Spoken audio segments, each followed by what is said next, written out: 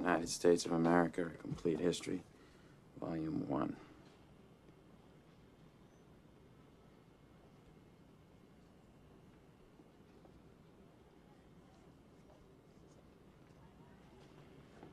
Jesus. You want to read a real history book, read Howard Zinn's People's History of the United States. That book will fucking knock you on your ass. Better than Chomsky's Manufacturing Consent? You think that's a good book? Fucking people baffle me. Spend all your money on these fucking fancy books. You surround yourselves with them. They're the wrong fucking books. What are the right fucking books, Will? Hey, whatever blows your hair back. Yeah. Haven't got much hair left. Hey, you know you'd be better off shoving that cigarette up your ass. It'd probably be healthier for you.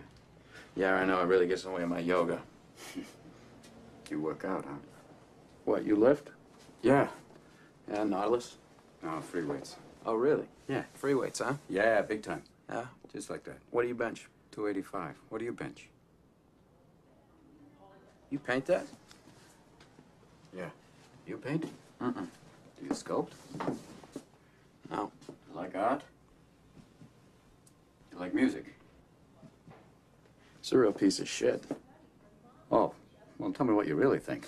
Just the linear and impressionistic mix makes a very muddled composition. It's also a Winslow Homer ripoff, except you got Whitey rowing the boat there. Well, it's art one, eh? It wasn't very good. That's not really what concerns me, though. What concerns you? Just the coloring. You know what the real bitch of it is? It's paint by number.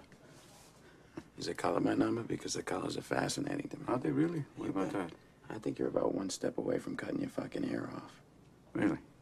Oh, yeah. I think I should move to the south of France, change my name to Vincent. You ever heard the saying, any port in a storm? Yeah. Yeah, maybe that means you. In what way? Maybe you're in the middle of a storm, a big fucking storm. Yeah. The sky's falling on your head, the waves are crashing over your little boat, the oars are about to snap. You're just pissing your pants, you're crying for the harbor, so maybe you do what you gotta do to get out. You know, maybe you became a psychologist. Bingo. That's it. Let me do my job now. You start with me. Come on.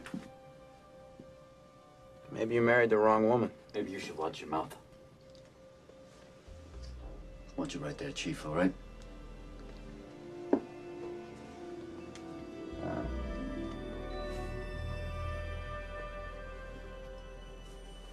Well, that's it, isn't it? You married the wrong woman. What happened? Why'd she leave you? Was she, banging some other guy? If you ever disrespect my wife again, I will end you. I will fucking end you. Got that, Chief? Time's up.